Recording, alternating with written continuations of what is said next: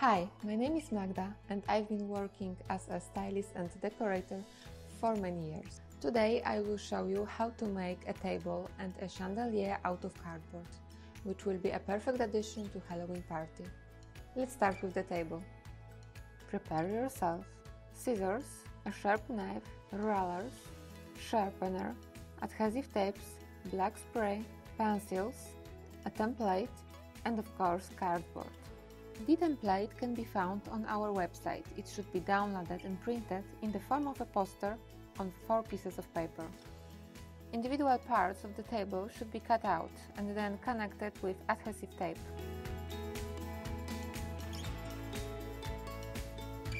If the template is ready, we can take the previously prepared cardboard box. The carton should have the following dimensions: 60, 60, 40 centimeters.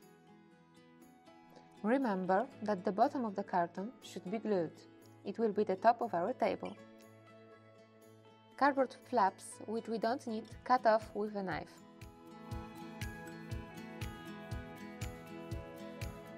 We put our template on one of the walls. You can gently stick it with tape so it doesn't move. We carefully outline the contour. Cut out the pattern with a knife. Straight lines are easier to cut using a ruler. We repeat it on the other side. Then, gently push the remaining unnecessary cardboard elements. Carton should be also stuck with tape from the inside. After cutting out the table, it's much easier. Finally, we can start spraying. It's a good idea to protect our workplace by putting a piece of paper or foil on the counter. It's important to ensure that our table is evenly colored.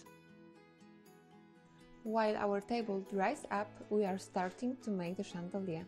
The chandelier consists of 2 templates. We print each part in the form of a poster on 6 A3 pieces of paper. We continue working as in the case of the table. After drawing and cutting, we begin to color it black. Templates are created with notches, thanks to which we can connect 2 parts of our decoration. It's worth covering the decorations cut out by us after drying with a black spray, thanks to which the color will be deep. Ready!